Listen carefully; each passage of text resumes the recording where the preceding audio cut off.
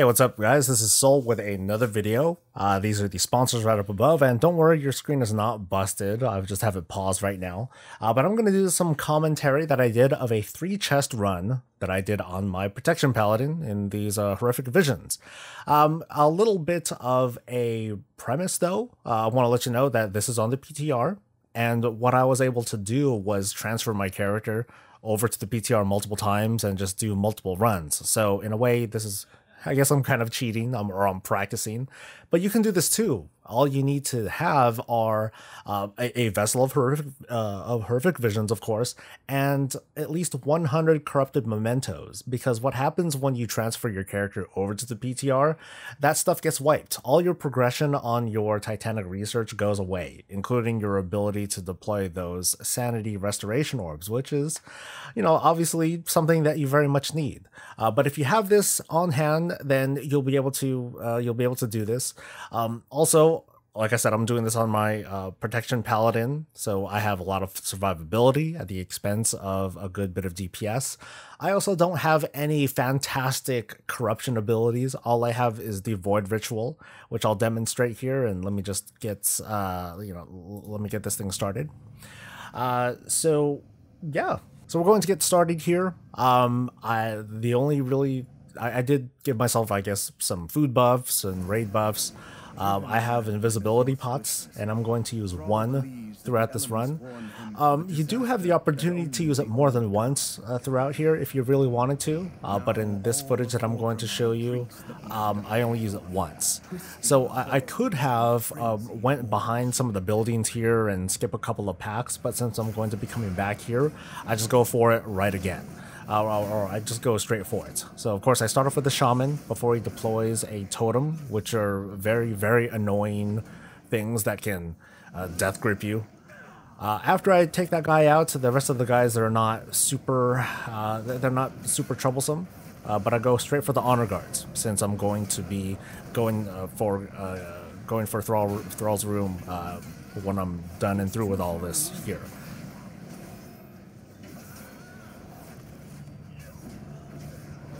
The honor guards, they don't cause too much trouble. You just want to make sure that you interrupt these guys very quickly, and otherwise stay out of their break spirit ability. That causes all sorts of problems. So if there's an interrupt right over there, let me take this guy out, although he's taking a little bit longer than normal. And okay, cool, there we go. So I think here I blinked. I was kind of hesitating as to whether I wanted to use an invisibility potion. I opted not to because the 5-minute cooldown would just be way too long. So I go straight for the shaman, try to take him out. I stun him a little bit too late. He already deployed a totem. So your best bet when dealing with these shaman is to stun them right away. Open up with a stun, hit him with a few hard-hitting burst attacks, take him out quick before they deploy a totem, because that'll save a few globals of having to take out those totems, and you can concentrate on something, like anything else. So we're going to proceed up towards Zakan's area. We're going to do this one first. Champions, we've been needing your help. And notice that the madness that we're going to deal with is Dark Delusions. So I'm going to pull these little Voidwalker guys over there, pop cooldowns, and go for the Decimator. So he does an ability called Surging Fist, where he charges, and then he throws this big purple thing, and that boomerangs back to him. So you have to dodge him several times whenever he does this sequence, and I think I'll mess up here. So here he does the purple thing. I didn't dodge it too well, and yeah, so there we go. I got hit by that one. So you want to make sure that you have clearance. Sometimes these posts or fences, they'll cause problems for you. There's a good dodge right over there, and ideally you want all these mobs to die around the same time. Although it probably would be best if you can get the Voidwalkers or those little Voidwalkers to die quickly, so that way Zakan will complete his whole RP sort of dealie and open this door up for you, especially before the Dark Delusions come and take you out. So your objective here is to take out all of the totems here, and unfortunately you have to take them out in order. So what I opted to do here is to try and pull a decent number of mobs and then drag them back to the original totems. That way by the time they're all dead, I'm able to start clicking the totems and then progress. In previous runs, I tried pulling all of the mobs, like all the way up towards almost the mini-boss that's here. But that ended up being a little bit risky. There were a few wipes that I had, and in this case, because I spent some time killing some extra mobs, doing that here would have been a bad idea. I would have wasted a bit too much time. It would have been extremely risky. So instead, I opted to just get like a couple of packs and then backtrack a little bit. So yeah, here I am. I'm going to go back. It is a little bit annoying that you have to take these out in order, but well, it is what it is. But with a few seconds to spare, I'm going to go a little bit closer and throw down this sanity orb. Notice that the purple guy, the Dark Delusion, has to go all the way up. He doesn't just float to you. He has to follow line of sight rules or pathing rules. And in this case, since I'm still in the sanity orb, it doesn't even affect me anyway. In this case, I'm gonna take this pack out. Not a problem. Once again, make sure you take out the shaman first before anything. Otherwise, I mean, it would be absolutely awful to have the totem pull you out of a sanity thing. I don't know if that actually works or whatnot. So in this case, we're gonna go for this last totem. This one isn't so bad at all. We've taken out all the deadly packs, and maybe we could have used an invisibility potion there to skip some of the other packs. But I wanted to skip a certain other pack, and I'm going to show you that in just a few moments. So let's collect this last guy. Those two mobs over there you can completely skip and save yourself a few seconds of headache, although you can kill them if you really want the mementos. And now let's go for this Oblivion guy. So he casts Hopelessness. All it really is he throws down a glowing orb for you to stand in. You don't want to get hit by these waves, and it can potentially get a little bit overwhelming if you get caught up in it. But otherwise, just try to avoid them. Run into the orb as soon as you can and blow this guy up. These guys don't have, even for a tank, these guys don't have like terribly much life. So even if you don't have a whole lot of DPS, you can still get through here pretty fine. So we're going to jump down here. We're going to go behind Garrosh's room. I'm going to pop this orb, or I'm sorry, pop this invisibility potion and skip all these little guys right here. They're not too consequential, but it saves us a couple of seconds, and hey, I'm cool with saving a couple of seconds. Well, let's get past that last pack, make our way in. And I opt to go for this tentacle. I open up with a stun because he annoys me a lot. It burrows and then it pops up elsewhere. And the last thing that I want to do is lose a mob and lose track of it, because otherwise I don't want to feel like I'm out of combat.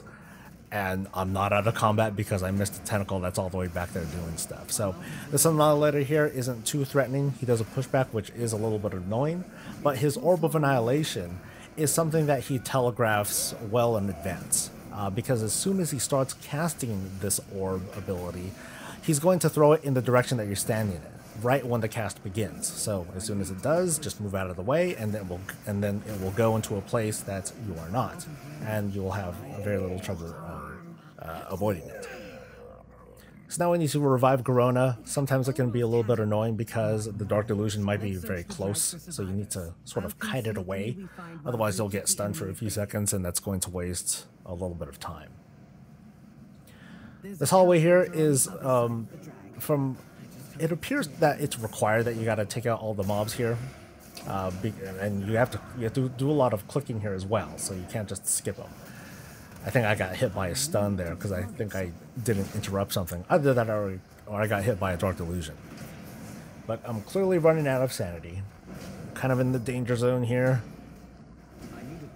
So I want to take another extra second or two to get a click in and see if I can possibly get some sanity back here. But this is purple liquid, which does not, unfortunately, restore sanity. I think it's the green one that restores sanity. But I'm cutting it close. I only have about 20 sanity left, so here we go. I'll pop my second orb, and then I'll start pulling these mobs here. So notice that the tentacle doesn't move, which is so annoying. I hate fighting those things, but it's going to get to me eventually. There we go. You see a little swirly on the ground, but I want to blow it up quick, make sure that it is not going to bother me later, or even worse, I lose it and not realize it. and then we'll move on. So no extra objectives, nothing like that. We're just going to let Garona do her thing. Check the tailoring shop and orphanage. Check out the Dominator. Target that one first. Make sure that it doesn't get its stun off. I mean, the Void Bolt's not a big deal. I don't know why I interrupted that, but it's the Touch of the Abyss that you want to take care of. Fortunately, being a Paladin lets me interrupt all sorts of stuff. This mob in the back comes out whenever you open up that door that I clicked on just earlier. So make sure you pick it up. You don't... Just like the Tentacle, you want to make sure that you're always engaged, or that you always know what you're in combat with. Losing things can be extremely troublesome here, especially if you're trying to click something, but you can't if you're in combat, or if you're trying to mount up. All those things can really slow you down. So right now we're still really good on Insanity. I'm sorry, Sanity. I'm skipping Vials. Vials will probably play a larger role when I'm trying to do 4 or 5 chests, but for right now it's not a huge deal. Which one is this? This is Black Liquid. So this gives me a fire. This lets me spew out fire randomly, which helps a little bit. A little bit of DPS always helps. Same thing with pots and all that, although apart from the invisibility pot, I didn't use anything here. So this guy, of course, you want to blow up. The Void Torrent, you want to put a little bit of distance between yourself and the mini-boss, or otherwise have a speed boost to help you get through this. The Cries of the Void is something that DPS can probably power through, but as a tank, I opted to not do it. I just took the sanity damage and decide to wait until he finishes his cast, because the shield will just disappear on its own anyway. That way I'm not wasting DPS on something that's futile. So just avoid this stuff and blow him up. And right there is a totem for me to click. I'll click that guy. While you're flying back, you don't lose sanity, so keep that in mind whenever you're trying to calculate. But this will take me back to the very beginning, back to where I cleared out a whole bunch of mobs. And it's just like an easy walk right over. So I guess what I could have done is I could have used another invisibility pot at that point. Maybe. But, well, it just really depends on when you want to use that potion, or if it's even necessary for you. But I used my last pot for this, and I'm taking it on Thrall. So I could have, if I happen to have that ability that lets me see chests in these tainted areas, I could have used that to do some exploring and get some extra mementos out of that. But since I can't really get access to that in the PTR, not a big deal. As you know, the boss gets abilities based on the mini-bosses that you got. For example, you saw the hopelessness over there that I failed to get into. That's real good. But he still does the same abilities. So here's the Cries of the Void. And just like before, I'm going to ignore it. I'm just going to take the sanity hits and save my abilities for when I know that it's going to do damage to him. Seismic Slam still acts the same. All these abilities pretty much behave the same way. Just gotta make sure we avoid stuff. Oh, there's that fire. Avoid the slam. And otherwise, doing a 3-chest run, it's not super bad. Keep in mind that I don't have any of the cool corruption stuff. I just have Void Ritual, which I think, yeah, it looks like it's ticking right now. Go me. But other important abilities would include using the Crucible of Flame. Having strong burst for certain mobs like Shaman are extremely helpful, or having more ranged in order to pull some mobs over to you and get started. But as you can see, it's not so bad doing a 3-chest run. And my cloak at the moment for this run is level 5. So I'm doing the first quest to get this, these Fear and Flesh books. I only needed 1, so I technically didn't need to do 2 runs. I just needed to do 1. After this, I will in fact need to get 3 chests cleared. Or sort of. I can just do the 2 corrupted areas and not have to take out Thrall, and I'll still get what I want. But that's going to be pretty much it. So I hope this was helpful. And if it was, hit a like, and otherwise stay tuned for more guides like this. Stay tuned for the Horrific Visions for Dummies Part 2. It's going to come later this week. And otherwise, I'll see you for the next thing. Until then, stay safe, stay happy, and stay breezy.